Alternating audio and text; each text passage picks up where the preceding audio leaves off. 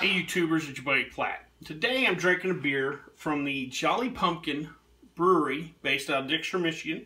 This particular beer is called their Noire. It's a dark farmhouse ale. I've done several reviews on different Belgian style, the farmhouse Saison style beers, and this is going to be a little tweak on that. This particular beer is 4.5 ABV, comes in at 24 IBU, and is going to have a little different color than your typical farmhouse ale. So let's give her a try. Oh, just another quick note to this beer. If you try it, it's a bottle condition, so there's going to be a little bit of yeast in the bottom, so you don't want to pour that in the glass. So let's give her a pour.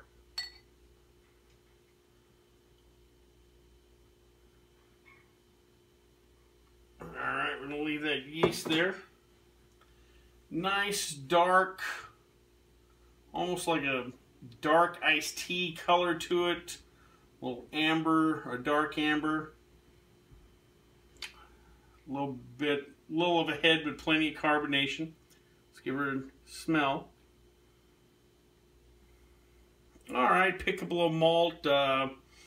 Definitely your kind of farmhouse, kind of funk. Almost that barnyardy mildewiness, but not necessarily in a negative way.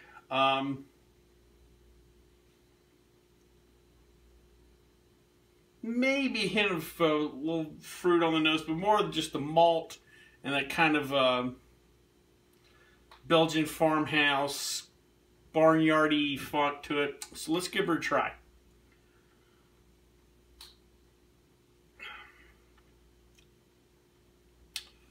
Very nice. Body-wise, excellent. Well-balanced. Plenty of malt, but not overpowering. Balanced. We'll give her one more try.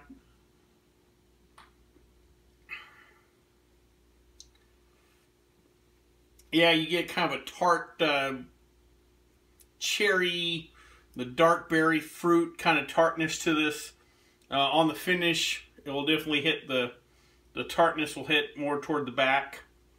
But overall, very drinkable beer, and that's a nice twist. I've read a couple reviews on it, kind of thought it was too tart. This one is not bad. It's definitely not, you know, compared to some of your Belgian sours or whatever. Just a little that dark fruit tartness to it. That's fine. It kind of works with the malt. Carbonation's fine. Overall, I think it's a nice little drinker. So just quick follow-up. The smell, you'll get that kind of barnyard funkiness to it. The taste, you'll pick up the malt. The finish, you'll get the tart. Nice little beer. Well, today, actually, when this video comes out, a couple days earlier, Las Vegas will have celebrated the 100th birthday of one Frank Sinatra. A huge figure out here, but also a huge figure around the world.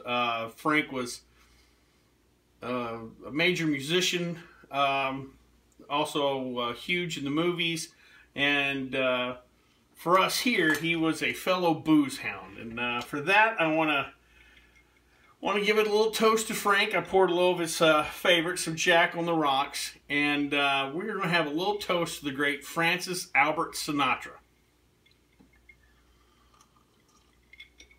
Ah, boy, he would probably love one of these right now.